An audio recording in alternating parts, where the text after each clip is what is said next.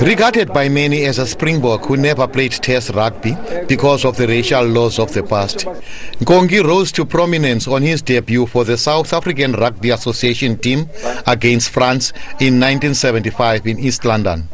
His performance earned him an invitation to play for the world team against the French in Paris.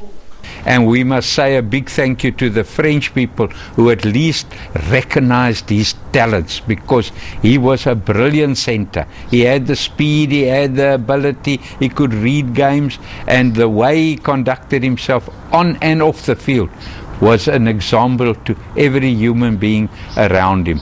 At the time of his death, he was the president of his childhood club, Star of Hope. He played all his rugby under the club's banner. Under his guidance, the club reached the semi-finals of the Eastern Cape Super League last season. And he was able to tackle, no matter how huge you are. He could tackle, no matter how huge you are. And he can bypass you if he wants to.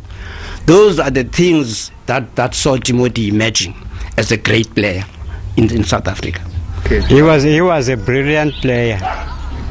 He knows how to start move.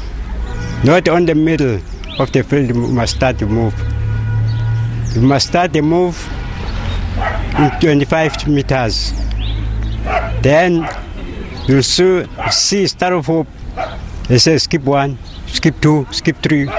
Nkonki leaves behind his wife and 6 children. Their funeral date will be announced soon. Thabo Daniels, SABC News, Uitenhage.